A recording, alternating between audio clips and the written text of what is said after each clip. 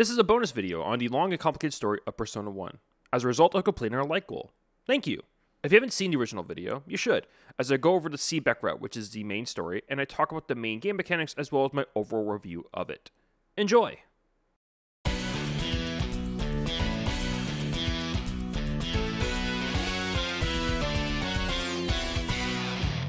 Okay, a quick recap.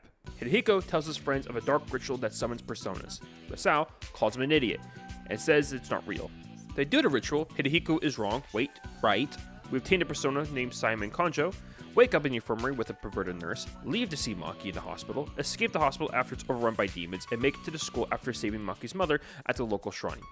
From here, we go to the hole in the wall and to help Kei and Masao at the police station, starting the main story. However, there is a rumor going on at the school of a Snow Queen curse. We talk to a student who directs us to Devil Boy, which leads us to the drama club president who tells us that no play existed, the student council who refused to show us the school drama records and what they performed each year, and go to the principal's office where Principal Oishi will say, hey, stop looking into the Snow Queen curse thing. It's a rumor and it's a sensitive spot for your teacher Psycho, as she lost a close friend during the show, which is why we no longer do the play, and we keep the mask in the gym storage room. Wait, the mask is still here? In the storage room, yes. Why did you tell me that? So you won't go to the storage room and get the mask in the orange box with talismans on it. Okay, so don't open that box? Yes, because it has the Snow Queen mask in it. Correct. And it's a sore spot for Saeko because she lost a close friend who played the role last. Absolutely, so don't show her the mask. Got it.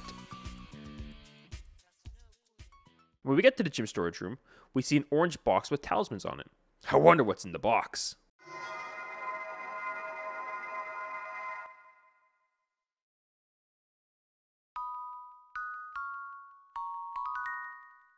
Oh, neat. I wonder if Saeko will like it. When we head to the gym, we see Masao and Maki going through the hole in the wall, starting the main story, with Yukino and Yuka watching them leave. Saeko opens the door, hearing that Masao has returned. After explaining what has happened, she noticed the mask we recently obtained. That mask? I didn't know it was still here. She then tells us the story of Snow Queen. Once upon a time, there was an evil demon who had a mirror that blurred out the beautiful things in the world and made the ugly things clear. The demon climbed up to heaven with the intent to cause mischief to God, but the mirror broke on the way up, raining down the shattered pieces onto Earth. On Earth, Kei and Gerda were playing together, and Kei was pierced with the shards in his eyes and heart, causing him to grow cold. Kei, an overly kind and nice friend to Gerda, became cold as his heart and bullied her. One cold winter, a white sleigh appeared in front of Kei, being driven by a beautiful woman, and took Kei away on it. That woman was the Snow Queen. She took Kei on her ice castle far up north. When Gerda caught wind of Kei's disappearance, she jumped into action to find him despite his actions towards her.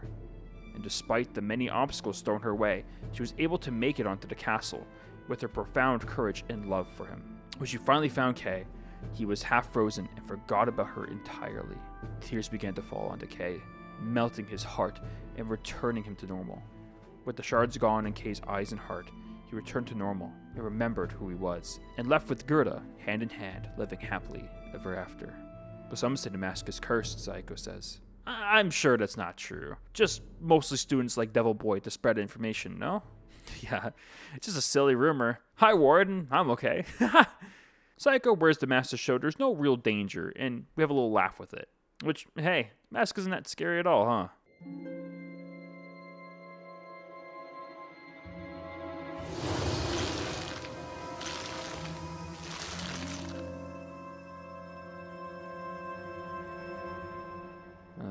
Spoke too soon.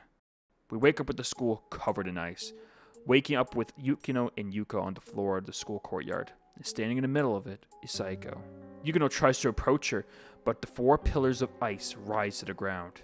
We are no longer speaking to Saeko. She is now the Snow Queen. It's beautiful, she says. The stillness and the pristine condition. It can stay like this forever in my frozen kingdom. Saeko turns to ice, and a realization sets in as Yukino speaks up. Naoya, you doomed us all. It's all your fault. The Snow Queen has completely encased the school in ice. Students scatter in separate rooms, trying their best to stay warm. When all hope seems to be lost, a butterfly enters the courtyard. Hello, friend. Filmline tells us that to remove the curse, we need to use the demon mirror that he just happens to have lying around. However, some self-assembly is required, as he only has the frame, and we need to get the mirror shards that the Queen had scattered in the 3 towers, that are also conveniently in the school. Thus, our journey truly begins. From here, we seek out people who want to join us to take down the Queen. Eriko, a skilled fencer, joins us after talking to Devil Boy in the library and discovers what the towers represent based on the writings on the door. Since she can read Greek, Eriko notes that the tower in the library is also known as the Nemesis Tower, something that even Devil Boy couldn't have figured out, and he's an expert on the strange occult, so she's an easy include to the party. Okay, asks to join the party, but he can immediately fuck off. If you've seen the last video, you know why. And then went to search for objectively better people. While getting our bearings and getting the team together, a comment still rings in my ear. This is all your fault. And yeah, this is my fault. At any point, I could have easily stopped talking about it and respected Oishi's request to not open the box and get the mask. Sure, it shouldn't have been to school, but still, I went and got it. This is why we have obtained our persona, Saimin Konjo, a demon in Hindu lore and a protector in Buddhist lore, who spreaded diseases and caused the death of millions, only to look back on his actions and dedicate his life to reverting his previous actions. We have directly caused stress and disaster for no reason. We need to fix this. After we head to the cafeteria, we see Hidehiko trying to talk down Toro, a larger boy who is described as, quote, his love for food made him physically strong, but emotionally fragile. Jesus, okay. Hey, listen, I didn't mean to hide all the food from you. It's just what we have. Yeah, I thought you gobble it up, a student proclaims. If you're gonna hide all the food from me, then the food is mine, Toro proclaims. What? Just because this guy goes crazy from rejection now, we all have to starve to death? It is obvious from here that Toro has been bullied for being overweight. In fact, it seems that he's really self-conscious about it, as he would also even censor the term fat and call it the F word. Croaking alongside a fat Somoki. Ah, you said the F word! No! Don't call me fat, that's the F word! Jokes aside, he has been harassed and bullied since going to school here. This brought up that the person who rejected him was Yuka. Earlier in the year, Toro asked out Yuka, and from his recollection, she was pretty rude about it, demanding that he speaks up and to hurry up as she has something better to do. When he finally said he loved her, she totally crushed him, asking if he's seen himself in the mirror recently before absolutely dunking on him, calling him the F word, slow, and insulting him for wearing the same clothes every day despite it being the school uniform, and that his manga is a hobby. I don't know what keeps you going. Everything about you sucks. And she leaves him alone in the cafeteria. Yikes. Toro remembers this vividly, and Yuka doesn't even remember it at all, but believes she probably said it. Oh my god. Toro finally snaps and says that he has the power of a demon, his own persona, and this is the first fight of the game. Toro's stomach explodes, revealing I don't want to say. I don't know. We do get to see everyone else's personas. Yuka's persona, Hiyori, a modest, beautiful virgin that lingers in paradise according to Islam. They are also described as eternally young and extremely pure, which I don't think describes Yuka at all. Yukino's persona, Vesta, which is a virgin goddess in Roman mythology. Despite being about chastity and sexuality, she didn't get married at all and put others over herself, which I think actually describes Yukino. Naruko's persona is Nike, a goddess of victory and war in Greek mythology, and is often portrayed as an angel. She was originally part of Athens, but broke away and became her own individual goddess. Hidehiko's here too, but we already saw his persona, so meh. After defeating Toro, Hidehiko is caught up to speed and invites himself to join the party, despite me saying no. He joins without my consent. So, all there's left to do is go to one of the 3 towers and get the mirror back to its full self. The first tower? Hypnos Tower.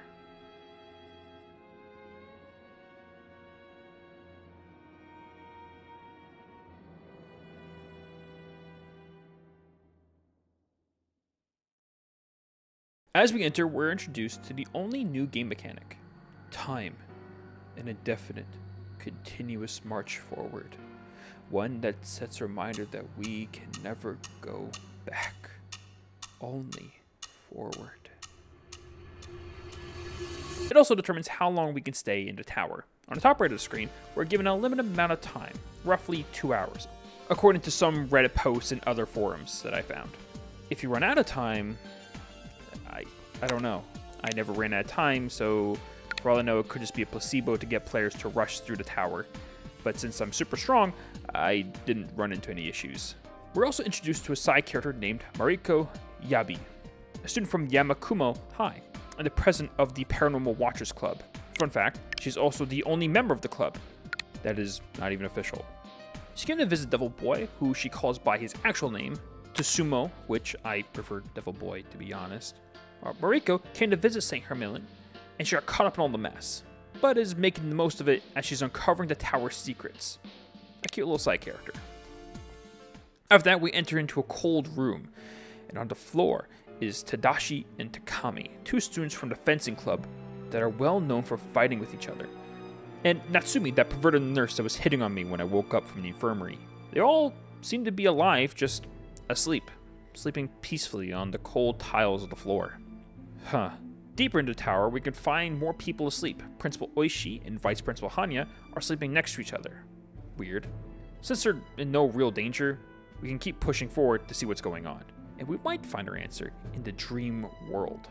Upon entering, it seems we can see people's dreams we walk past. First, we see Natsumi's. She's dreaming about dating an attractive guy and talking about what to buy at the corner store. Hidehiko points out that this isn't just a random guy, it's her ex. Looks like she never got over him, and is dreaming about buying dinner. Dinner that he thought she was making instead of buying. Uh-oh. To save Natsumi from this awkward moment, I pinched her awake and moved on. Next, we see Oishi and Hanya's dream. It looks like they're having a joint dream where Hanya is the principal and Oishi is not, making this her nightmare. And she now has to follow Hanya's orders. Hanya's dream is being able to punish students with expulsion if they're late 3 times ever. Not in a week, or in a month, hell, not even in the year.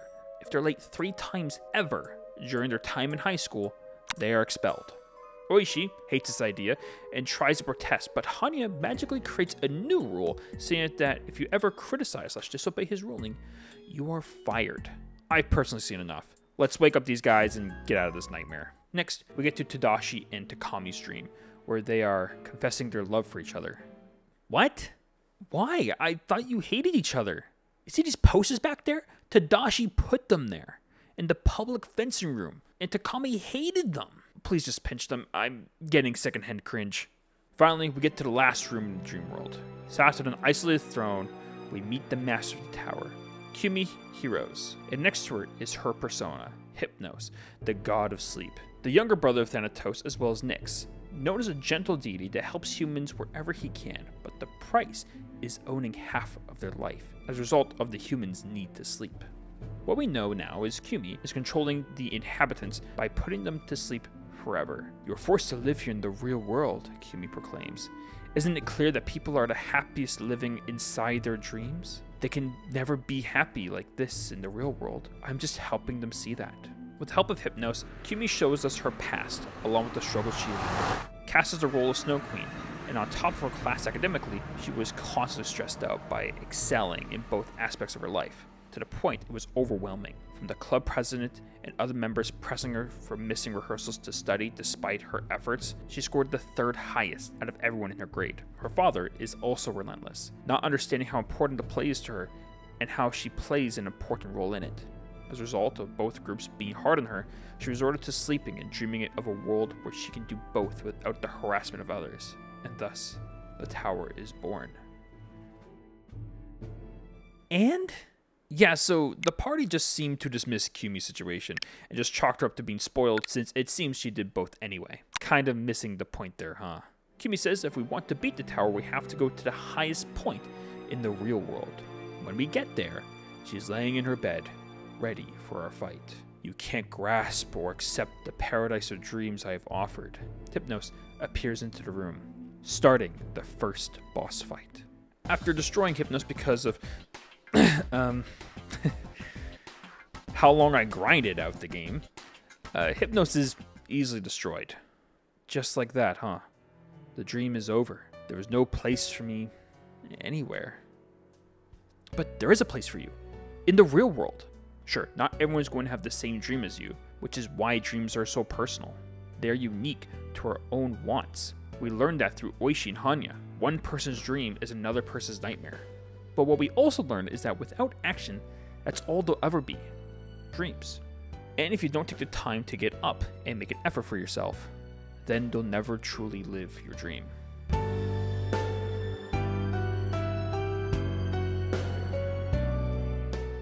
After preparing ourselves by purchasing items at a local shop and placing our newfound mirror shards, the next stop is Thanatos Tower.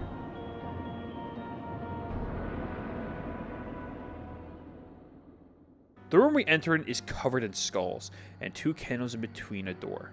A cheerful student appears, welcoming us to Thanatos Tower. Thanks. Love the atmosphere, I guess.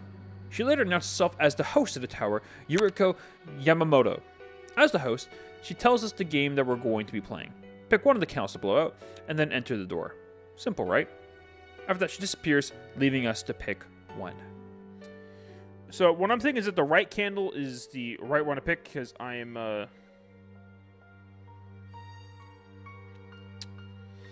just, you know, the right candle is the right one to pick. So what's happening? So something's been yanked out of me. Wrong candle. Oops. It looks like Yuriko forgot to tell us what happens after blowing out a candle. Gotcha, she claims. You think that's all you had to do here? If you want anything in this tower, you have to give something in return. And the price for this door was your persona.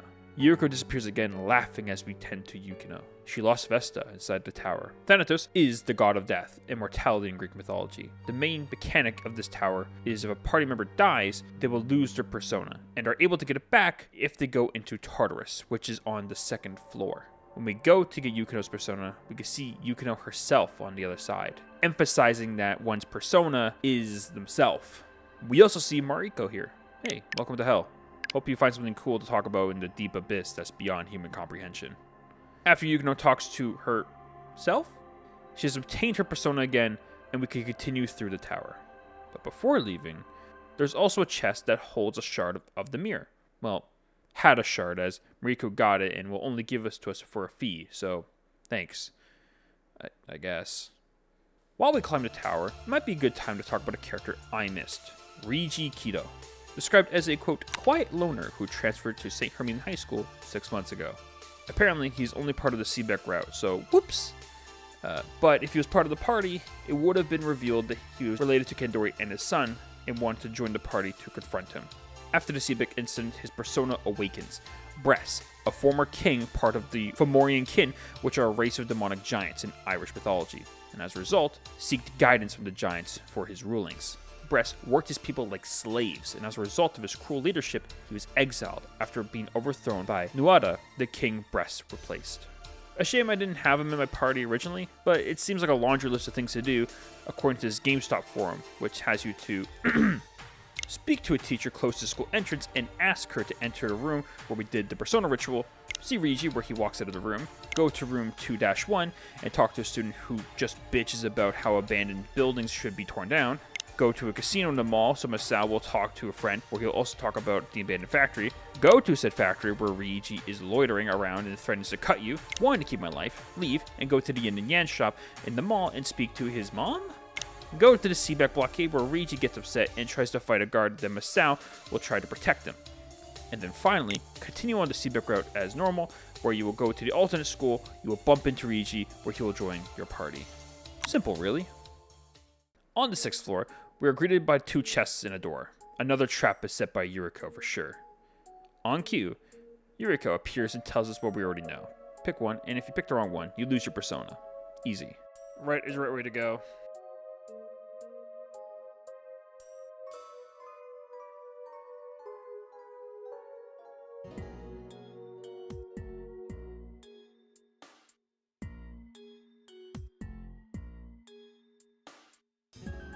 Did I say right or meant left?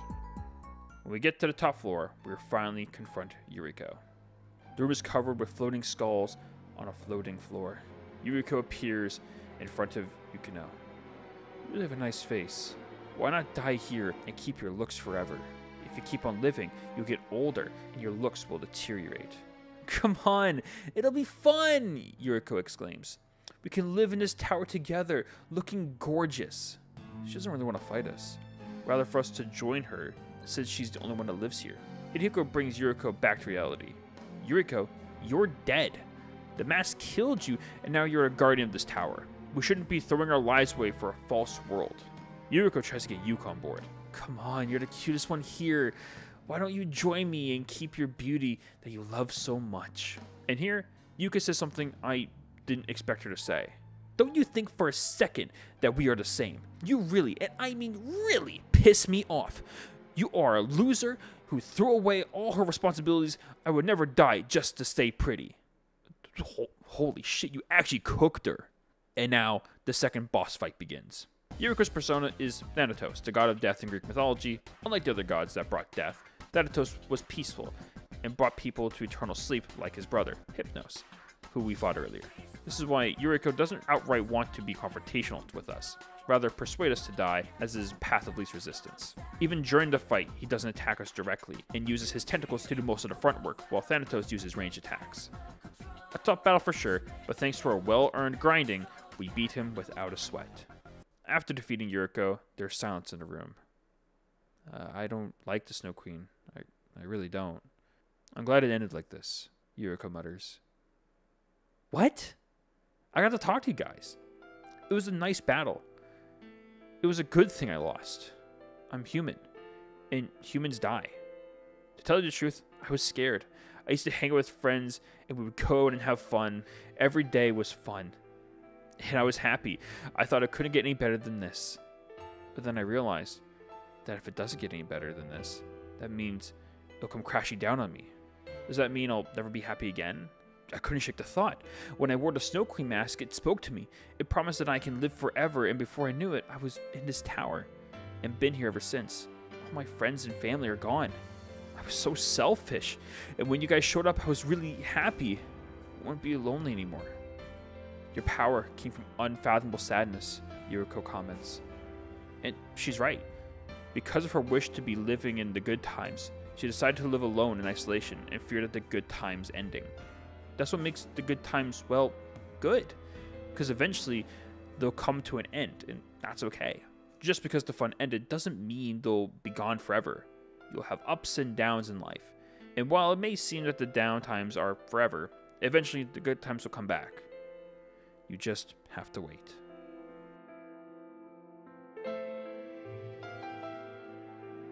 With only one tower to go, we entered the Nemesis Tower.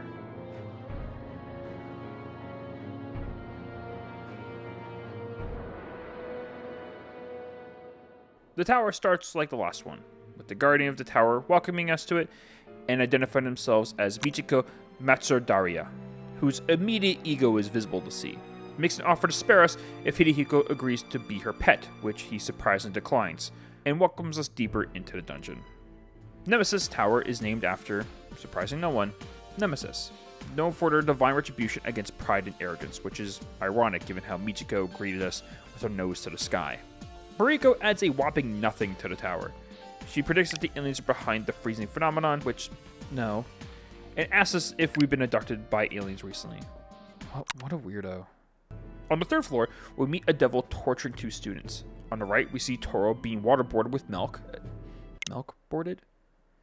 On the left, we see Devil Boy doing push-ups underneath spikes. Jesus, what a hardcore workout this is. The devil, aptly named Mr. Devilish, is torturing them because of their sins. Toro being gluttonous and Devil Boy being lazy? Fuck, he's also lactose intolerant. It's actually so mean. But why is she doing this? Michiko appears to the next door. It's because they're hideous. Their ugliness is unforgivable. Therefore, I, the Akuma of attractiveness, am punishing these sinners. Hidehiko demands that they are immediately freed from their chains. Oh, you care about your friends, Michiko replies. Friendship? Ha! Well, in honor of your friendship, I'll tell you where the key is to free them. Oh, that's actually rather nice of you. Just exit the door on the left and follow the path, and you'll reach there in no time, Michiko exclaims, and disappears laughing as she always does. Well, we need to find these shards, and if we're able to save everyone from the school, I'm sure Toro and DB... Can I call Devil Boy DB, right? Are we cool enough for that? Anyway, I'm sure they'll understand we have to find these shards and to save everyone from this horrific disaster. Huh? Michiko, why are you here? Why are you here so soon? You should be saving your friends. Did I go the wrong way? Well, I guess if I beat you, my friends will be saved regardless, so prepare to lose, Michiko. Michiko wields a spear and shield, which is weird compared to the other fights we have had, where you fight the persona rather than themselves. During the fight, I thought it was interesting how Yuka reacted to Toro and DB. Instead of being callous and rude, as she was when Toro asked her out, she instead stood up to Toro, despite her distaste to dating him. She evolved. Since Toro told her how she felt being rejected, and despite not liking him, he was still human and deserved respect. I didn't really expect her to do that. After the fight, Michiko is in distraught. How did I lose to a pack of crude delinquents like you? She demanded, with her nose to the sky still in disbelief she lost to people who are ugly. Hidehiko finally had enough. Shut the hell up! Oh my god, you lost! Get it through your head! Holy stop! Hork it like a seal and get it through your head and out of our sight! Holy Jesus Christ, Hidehiko, chill, man! People like you always bully me. For what? What have I done? Well, it wasn't nothing. This was entirely her fault. Rather than attempting to make friends and be overall nice people, she flexed her wealth and looks. Which, I'm gonna say it, she looks like an opera singer who didn't make it. There, I said it. I'm not sorry. The issue is that she let her pride get to her. She adopted the idea that she's better than everyone else, and as a result, people resented her and refused to be around her. So, don't be like that. I feel like this is easy to avoid. Well, even though we did the right thing, we don't have a complete mirror. As a result, we can't beat the Snow Queen. Our quest is over. And as we walk around the school, we come to terms with our fate. Until DB approaches us. As a way to thank us, he gives us the remaining shards, because we put our friends first over our goals. We can now save the school, all thanks to our friends.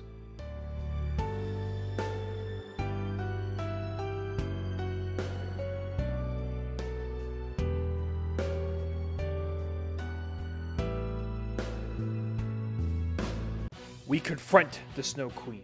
Still frozen in the middle of the courtyard, it is time to finish this, once and for all. We wield the mirror and shatter the pillars, freeing the queen. It burns! Ah!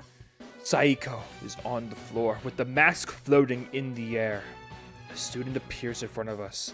Before we can address who it is, our fourth boss fight starts. The boss is the mask, not the person that just appeared. Admittedly, the mask does look a bit goofy, and I understand why we're fighting the mask, but it was just a bit poorly paced. Oh well. After flawlessly beating the mask, all seems to be good. Miss Saiko gets up and mentions that her close friend, Tomomi's spirit, possessed the mask. She remembered her friend's last moments vividly. Saiko congratulated Tomomi on getting the Snow Queen role. Tomomi thanks her and wishes that she was strong just like her friend. But you are a good friend, Saiko says. You won the role, fair and square. Days later, and Tomomi is speaking to another cast member. Saiko is lying to you, she mutters. She purposely performed poorly in the audition so you would get it. This is a fake achievement, and everyone knows it. The seed of the curse has been planted. Tomomi became cold to her friend, and she knew what she did. But Saiko genuinely tried to win the role. There was nothing she can do to convince her otherwise. It's all your fault! The mask won't come off! Tomomi turns around, covering her face with a massive burn, fading to black. Maybe Saiko was being a bad friend by saying she was better. Or maybe because Saiko never really cared about Tomomi and just acted like her best friend. That's kind of cold in its own right. Suddenly, a dark figure has appeared behind us. It's the queen herself, the Tomomi inside me. The human weakness is dead, and I am grateful. I am finally free. I will enshroud this world in black and white, void and sorrow, making the eternal night. Looks like we're not done yet. Kay has been keeping a random teleport active. Don't follow me, Kay. Like, ever. And off we go to put an end to this finally. The second floor of the school is a weird puzzle with one-way passages, which took me a bit too long to figure out. There are random rooms around which make you think you were going the right way, but just lead you to talking to random people on the second floor, which made the area more annoying to go through. The third floor doesn't really have much, although we can see students who didn't make it to the first floor. Same with the 4th floor. There's nothing really to note about it aside from it being boring. But when we get to the 5th floor, the color of the floors just slowly begin to thaw. Okay, here's where I gotta vent about the puzzle.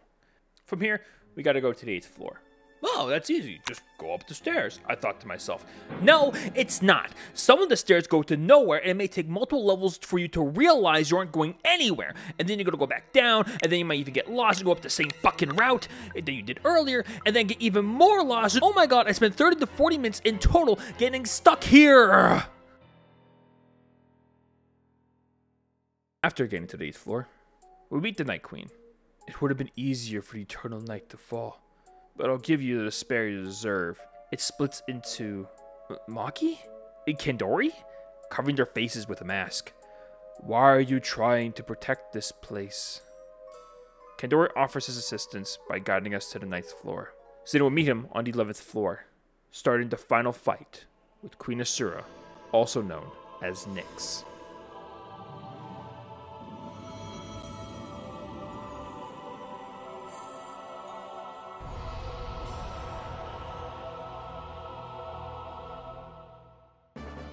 Nyx is a personification of night. She is commonly seen in gowns that are starry and voidy design. Fun fact, Nyx also gave birth to the previous bosses we faced, Thanatos, Hypnos, and Nemesis, which works well in the game's story. The mask has created the Fates and made them who they are now. The masked characters carrying her indicate two things. Her wish to destroy the school, which matches how Maki feels about the school, and another part humors the party to allow us to succeed. We actually needed the masked man to help us, much like we need Kandori to help us with Maki and even helped us find ourselves. After the fight, the queen disappears along with the masked assailants, and the school slowly begins to melt, returning the school to normal.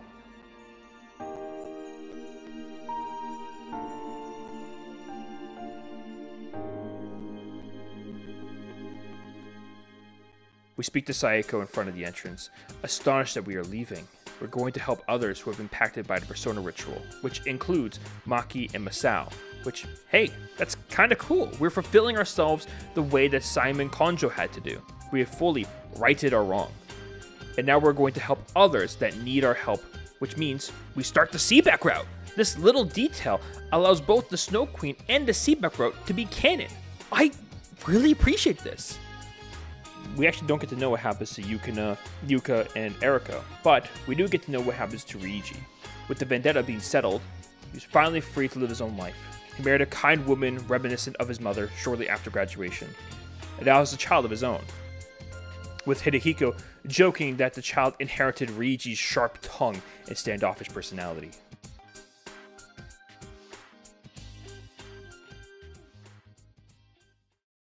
I didn't expect this to be so interesting.